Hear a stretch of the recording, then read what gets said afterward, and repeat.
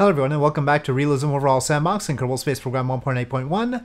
In the comments to a recent video, I got a request to make the Gaganyaan spacecraft from India that they are planning to test later on this year or maybe early next year, and then send people in 2022, I believe, or I think it was originally late 2021 and it's going to end up 2022 now. And Gaganyaan actually, I think, means spacecraft, so it's a little bit redundant to say Gaganyaan spacecraft, but anyway, so I've got a first draft. I'm not entirely satisfied with it just yet, but I've done a lot of work, so I decided to present it. We've got the launch escape system, which is custom, though, well, I mean, it is really very white. The one thing that's missing from it is grid fins, but we've got grid fins that we could put on from other sources, so that's fine. It does require a decoupler. It doesn't have a decoupler on itself, so I just use a procedural decoupler for that. And of course I have my GSLV Mk III already. This is an adapter piece, and then this is the service module with solar panels and extend. So they extend like that, so they are proper. They do not pivot as far as I know. So for the spacecraft, I saw a lot of images and they weren't all the same. There was one very good slide that had dimensions and seemed to be very clear and made sense. And so I mostly went off of that. But there were, of course, that only gave certain aspects of the spacecraft, and I had to glean what I could from other things. And so I've done the best I can as far as that's concerned. As far as numbers go, we have some numbers to work with, like the mass of it, and that makes sense. The one good thing about it is it's light. In fact, right now it's 7.489 tons. We could probably fit more fuel in this. Right now, though, it has 776 meters per second, so it's not bad. Now, the thrusters, I've decided to go with the thrusters off of the Chandrayaan mission because that made sense to me. I have no idea what the actual thrusters are supposed to be, so I don't have that information. But using the same thrusters made sense, so I just went with it. And so I just put the same 4 here. The block sort of reminded me of the lander from that mission anyway. And that does give us really obnoxious burn time. You can see it's not a whole lot of thrust. Maybe, oh, I forgot. I think I might have forgotten to multiply it by 4. I think it's each thruster is that much. Okay, that's the problem there. I was wondering. See, so we still have a few things that I need to fix, but I'll fix that aspect of it for what I link in the video description. So I will distribute this, though there are edits coming up, and it'll eventually be part of the real spacecraft pack. So I've already edited that. So yeah, I accidentally put the thrust for just 1 thruster instead of 4. Okay, but and then we have RCS here. Right now the RCS, at least from the images, doesn't seem configured for docking with something. It can turn the vehicle so that they can do stuff in orbit, but not actually dock. Docking, as far as docking port, I don't know how well this can fit it given its size. It's only 3.5-ish meters in diameter here, and obviously narrower at the top. The docking port would have to go on that. No, not there. That's for the launch escape system. There. So it barely fits there, and that goes on this, so that'll go off with the aero cap there because it's too big otherwise. And so I guess we'll leave that on. And so with the docking port, 7.689 tons, and according to the almighty Wikipedia, that's about what it ought to be. It says launch mass 7.8 tons includes service module. So maybe with a little bit more fuel in here. So the parts are, there's a service module thing. By the way, this umbilical can be sort of released. I made that happen. So there's that. There's a decoupler for that. In the images, it wasn't completely conformal to the heat shield. So I made it like that, even though my instinct would be to make it completely conformal to the heat shield. If it's that way, it's that way. So there's a heat shield there, of course, and the capsule, and then the aero cap. I didn't make parachutes. I'm just using RioShoot's parachutes there. And there was an image of this thing, and I sort of mimicked that, though there might be 6 of those braces instead of 4. This might be a little bit too close to the docking port. Okay, it's not on the docking port node. Actually, it doesn't matter if it is on the docking port node, to be honest. Okay, so we need that to go on there. Oh, let's put the adapter first. And we have to be very careful that we get the launch escape system on the right node and not on the docking port node. If it's on the right node, that should line up with the adapter there, and then onto the rocket. Okay. Hopefully that's right. Okay, so that's what I've got. I only used the Mark 1-3 pod cockpit. I didn't make a custom cockpit. I'm not too sure about the shine on this. We'll take a look at it outside. Gagan will get you all the parts. There are 8 parts you can see there. The solar panels don't go in symmetry. They have a node, so that they are placed properly. Okay, let's see how it does. Now, hopefully I haven't messed this up too much. Okay, so here we are, and you can see what the fairing looks like outside now. I don't know why it looks so gray inside. Looks a bit whiter out here. Maybe a little bit too plain though. Anyway, throttle up, SAS is on, and we are launching from the Indian launch location, so we are at the east coast of India. And launch. So it's just SRBs first with the GSLV Mark III, and then we will light the core in flight. This is still just a test. I'll give you the parts, but I think I'm at the point where I can fix things like, you know, the thruster levels and stuff like that. So by the time you guys get the parts, things will be okay, but there may be some weirdness still.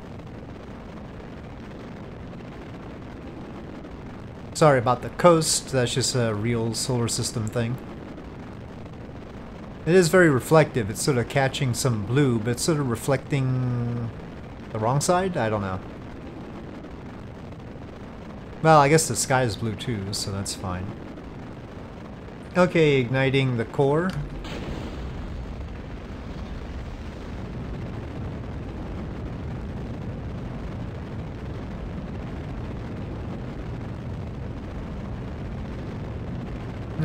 I'll have to pay attention to that rated thrust going down.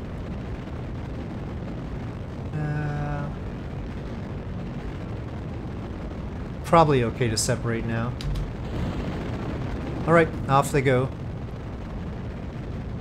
Okay, should I try the launch escape system? How dangerous is this, I wonder? Go. Ooh. Well, that could do with a little bit of work. But at least it's off. Yeah, so that you might want to be careful with. This looks good though. Again, of course, these parts are for Realism Overhaul. In theory, they work with stock, but I haven't checked. And in that case, it would fit a 2.5 meter rocket. Okay, next up we have a longish upper stage, so I probably should have pitched up a little bit more, but we've got plenty of delta V.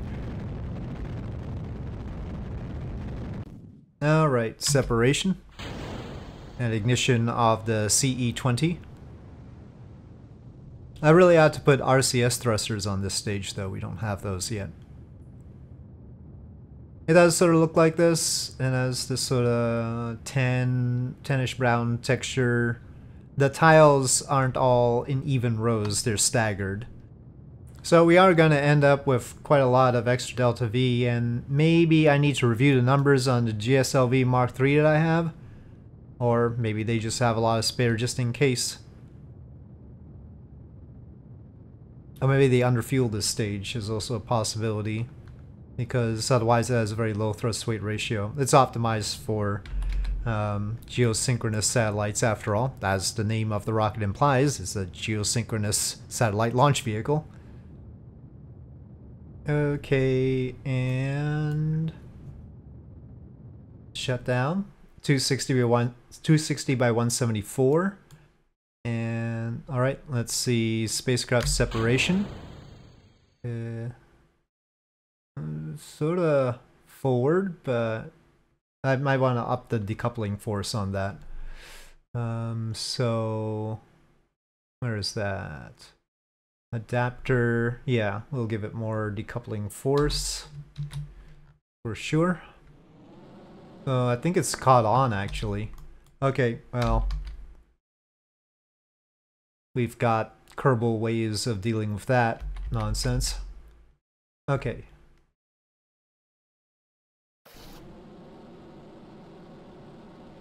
Oh, don't bump into it. Okay. So I don't know if it's foil down here. It was some sort of metallic texture, but it was indistinct in the images that I saw. I went with foil because that made sense, and I sort of view this as sort of a Chandrayaan stage kind of thing. I don't know if that's the case or not. Okay, and those thrusters will have a lot more force. And extend solar panel. Okay, where's the sun? So right now we're not recharging, but our solar panels are perpendicular to the sun, so that makes sense. Sun up actually is what the direction would be. And the RCS seems to be working.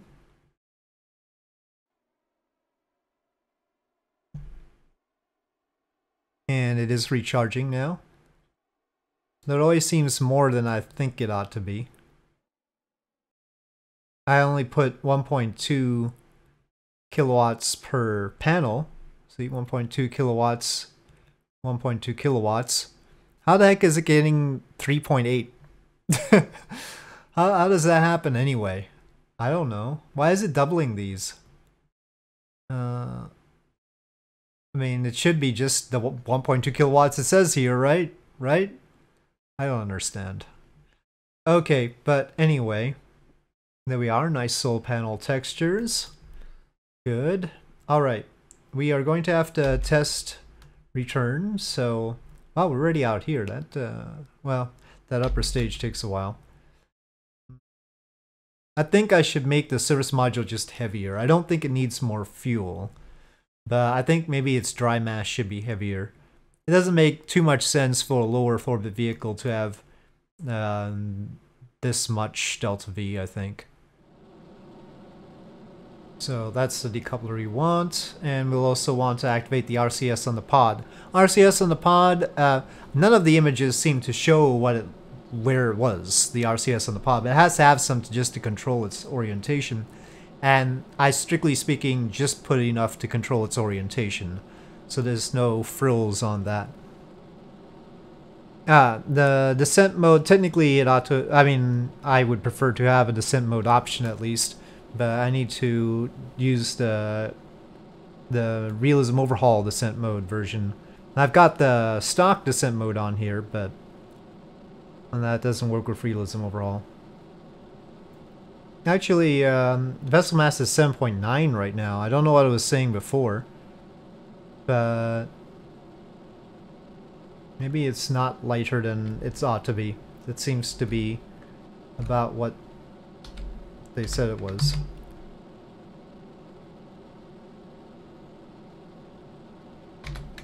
Though it seems like they were basing, I don't know what they were basing the mass of it off of though.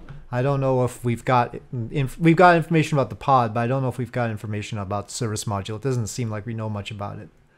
So okay, we are going to decouple the service module now. Sorry about doing this at night. So we're going to release the umbilical.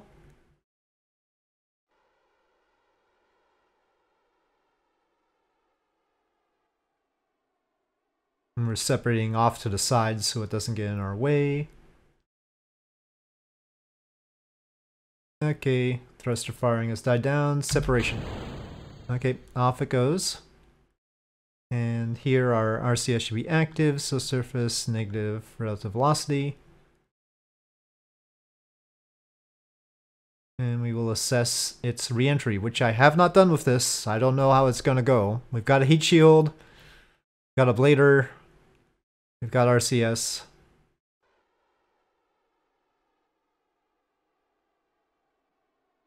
It's not very powerful RCS. I copied the RCS off of the Chandrayaan mission as well. I mean, if you've got stuff that can be reused, might as well. But that might not be what they went with. Oh, incidentally, it's supposed to be 7 days worth of supplies. We've got 9. Just in case. So, good enough for 9 days. Just looking at how it's controlling this, I'll increase the capsule's RCS strength, I think. It might turn this slowly, but it's always good to have an option to have more power. So again, the docking port's not mine, that's from a different mod. That's a CX Aerospace docking port, I think. It says 5.664 tons. I'm gonna have to review that. Why would it be that heavy? And it's supposed to be 3.5 tons, not 5.664 tons. I thought the service module was heavier. Maybe a blader is heavier than I thought it was. Well, we're gonna pass over the southern tip of India. I don't know if we can see the launch site from here. Oh, there it is. You can see it. There it is. No, we are slowing down. Oh, we got flame effects. Let's... Not much ablation. I think I might have accidentally used one of those lunar... Well, I guess it's alright. We don't know how good the heat shield's gonna be anyway. But one of those lunar radiated heat shields or something. Without the descent mode option, we can't control the G-forces, but with it we can.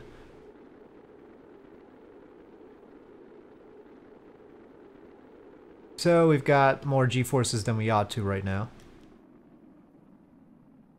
But the important thing is it survived. That's very important. I don't know if I need to pack this much MMH and NTO just in the pod. That cutting that out would lighten it up a little bit. But that's only maybe 0.2 tons. Okay, forward heat shield separation. Okay, that works. And arm parachutes. Okay, parachutes are out. We can turn RCS off. Okay, full parachute deployment brings us to 5 meters per second. Okay, so there are some pesky colliders, but the first thing is, why is the pod so heavy is what I'm wondering. Ooh, it's really bouncing in here. That's weird too, but that's one of those Kerbal things I'm not gonna think about too much. First, let's get the numbers right. Let's take that off. Alright, 7.9 was what it said out there. Let's take this off. It says, oh, that's with the heat shield off. Whoops. No. No, okay, so the heat shield is heavier than I thought. But the pod is also heavier than I thought. The dry mass was what I was looking for, but it's a whole 0.5 more. Let me see. Take that off. 4.3 now. Okay, so I'll take off a little bit off of the dry mass of the capsule. 0.6 off to compensate for like the parachutes and supplies. I mean, I get they said 3.7 tons dry mass. I'm gonna assume the dry mass includes the parachutes, and includes the, well, I mean, dry mass. I don't know if it includes the RCS fuel or not. That's a tough question. But the supplies should not be that should not be that heavy, right? Actually, it's like 0.2 to 0.3 tons, so... Okay, well, we'll give it a little bit of room there. But the heat shield, though, should be powered to dry mass too. So I'll take a little bit out of the pod for the heat shield. That's a whole 1.1 tons, it looks like. And I'll make the dry mass of the heat shield a little bit lighter too. You know, I could do with a little bit less of later. It could do with a lot less of later. Half of later? 400 of later? Okay, so those steps in combination should bring us closer to what we want from this, but then we have to compensate by making this heavier. Okay, well, this is obviously still a work in progress, but I'll let you guys play around with it. It should be interesting. It seems like an interesting little pod, since it's light, especially because it's light. So, we'll see. Anyway. With that, I'll say thank you for watching. I hope you enjoyed this video. If you did, please do press like. If you have any comments or suggestions, please leave them in the comment section below, and I'll see you next time.